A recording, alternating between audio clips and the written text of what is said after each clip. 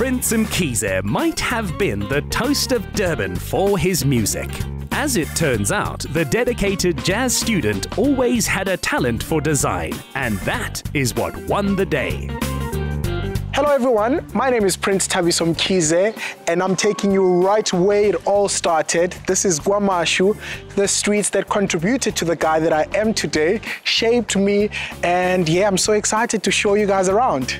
So growing up in this place taught me a lot about compassion, but furthermore, it's also just brought a lot of constructivity in my thinking, in my implementation, execution of things, clean and precise. So I remember that I was always the it boy, I'm sorry to say. I was always the it boy, and I was always the best dressed. I think I really take that from my mom and dad. You know, they're very much fashionable people, very much on trend, very much on point. I've always had the dream of owning a fashion line. Working in retail really placed a demand in my heart for just the bespoke lifestyle, because I feel like we've lost that as a nation. My heart of heart is to really bring back the lost art of bespoke tailoring.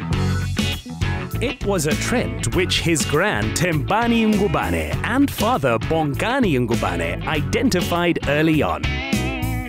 Thabiso uyingane ebekhula ebeyithanda izinto eziyimfashini, umuntu ebethanda ukuthi ayithungele into ayithandayo yena, engawona amagama alawa athandwa ezinye izingane. Ubeqhamuka nento yakhe seyithungile nje. Esikuthandayo ke ngoThabiso ke ngisho ngahamba yephi kodwa usakwazi ukuthi adle zonke izinto esizidlayo la ekhaya, usawubambela umthetho kagogo wamkhulisa ngawo, udla yonke into la ekhaya akakhethi. uThabiso ingane ehloniphayo, ingane elalelayo, and futhi ingane ekhuthele. uThabiso ukhule kahle, ehlonipha, ezithanda. Siyamfisela ke ukuthi aqhubeke kakhulu kunalokho esikubona kuyiyona eyiyona. First of all, I didn't pay for my grand and dad to speak like that. All that was said was true. Ngiyabonga kakhulu kubona for the constant support, the love, and just embracing me for who I am and for what I've been through. Losing his mother, Lindiwe Mkhize, and having to fight for his own financial survival only made him more determined. Welcome to my atelier. This is Prince Bespoke's, and this is where all the magic happens.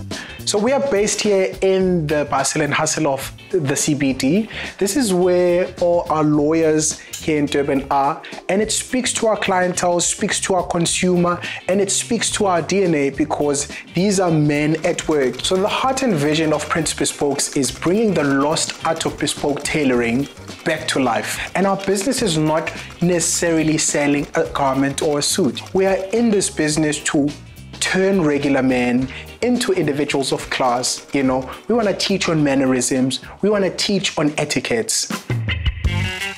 In his jazz studies, this artist used to play alto saxophone and sing. He now makes music with fabric, cut, color, and master tailoring. Prince is focusing on planning, administering, and showcasing his latest ranges. So the whole collection was so much more inspired by our clients and where we are based. So it's precision, it's tailoring, it's craftsmanship, bringing a lot of fashionable elements to it. With his grandfather's faith as an influence, the unseen element in Prince's fashion are the values he lives by. As you can see Mlungisi's garment, the garment is titled Healing Time. That's because we are saying at Prince Bespoke's, let's start that dialogue. Let's begin that dialogue, and let's unravel all these misconceptions and all these narratives that need to be aligned and clarified. Such bold choices encourage township kids who might fear failure. Siyabonga Ngongoma models his garments with pride. As a brand on its own, extremely classic. The professionalism, it's just out of this world. It's very much extremely beautiful, enthusiastic, and outgoing. I like Prince Bespoke's brand because it speaks to who we are as people.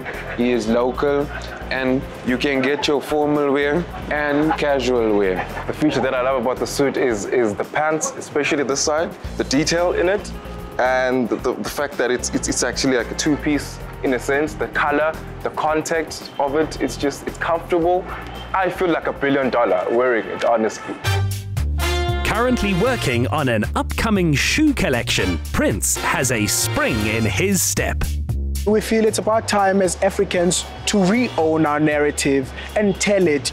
So you cannot beat the Americans at being Americans, you know, but we can compete as Africans with Americans because we know our stories best and we can tell them best. From KwaMashu to the world, it's a masterclass how this determined, cool, calm and inspired African creative goes about his business. Get more of the Insider Essay online. Follow, connect, engage, and be inspired to live better with the Insider Essay. Watch the show Monday evenings at 6. Repeat Saturday at 1 on S3.